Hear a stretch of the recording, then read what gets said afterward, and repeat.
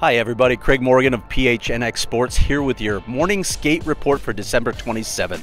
The Coyotes, of course, return from the Christmas break. They will face the Colorado Avalanche for the second straight game, this time at Mullet Arena. A couple pieces of news. Defenseman J.J. Moser will not play, didn't skate this morning.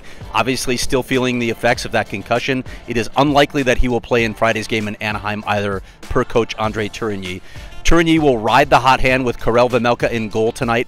In his past 3 starts, Karel Vejmelka has won them all and only allowed 2 goals. We will see you tonight on the PHNX Coyotes post-game show.